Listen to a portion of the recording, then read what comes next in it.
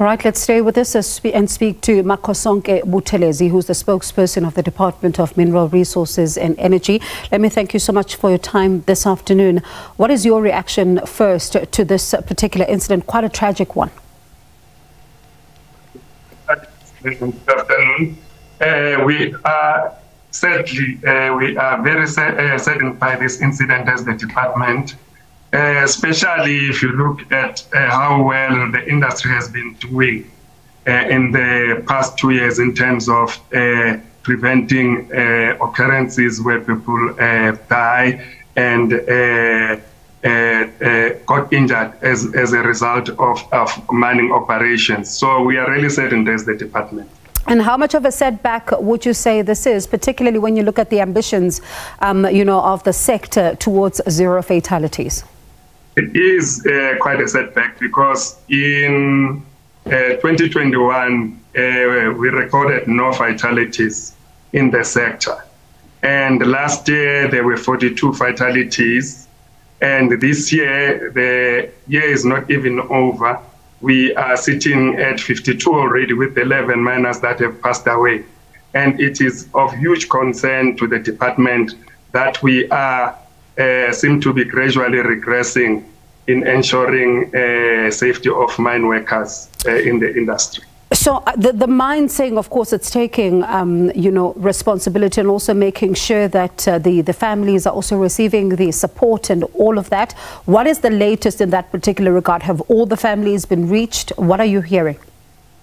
Well, we haven't had anything in terms of what has the mine has done and what has promised to do. We haven't had anything as the department. So let's talk then about what AMCU is saying. It says that it wants, and I'm quoting, negligent mine bosses to be charged with a culpable homicide in cases of workers dying while on site, and saying that the mine doesn't prioritize worker safety and there must be serious consequences. Look, there's going to be an investigation by the department because according to the Mine and Health and Safety Act, we are obliged to conduct an investigation if there has been an incident like this. And depending on the investigation, on the outcomes of the recommendations of the investigation, an full-on inquiry may follow.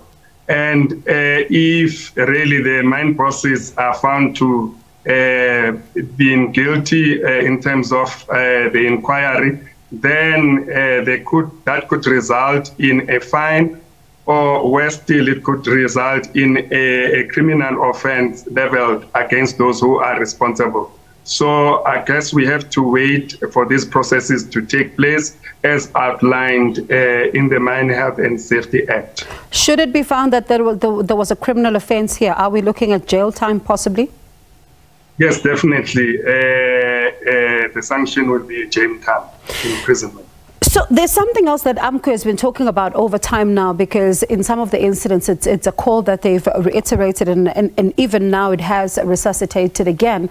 It is the fact that the Mine Health and Safety Act needs to be amended for company bosses to be held accountable and also to be charged with a culpable homicide.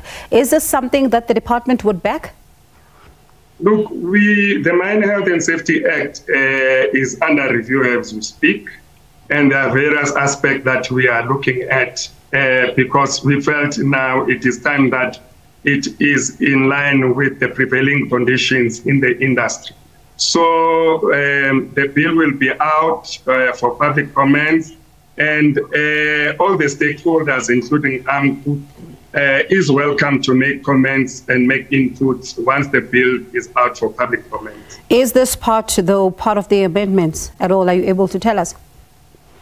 Please come again. Is the part where they are calling for, harsher punishment and accountability towards mining bosses and possibly for them to be charged with culpable homicide, does it also form part of the amendments? Are you able to tell us?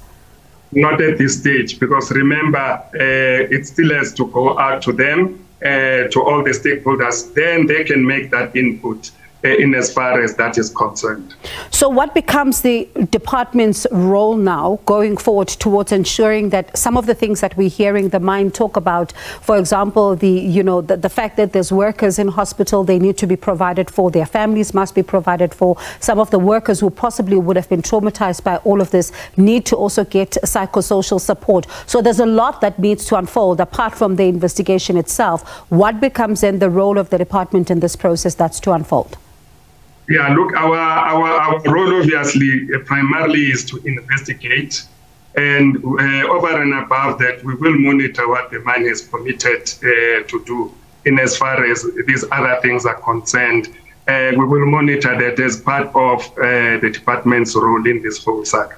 All right. Let me thank you so much for your time this afternoon, and let's continue then to see what happens and what the developments become in this particular story. That is Makhosonke Buthelezi, spokesperson of the Department of Mineral Resources and Energy. On the other side of this, here on the show, we're speaking to AMCU as well as the Junior Mining Council founding president, talking about this very issue. And we'll also chat to an analyst who has been watching this industry over time and look at our fatality record in comparison to some of what we've seen globally.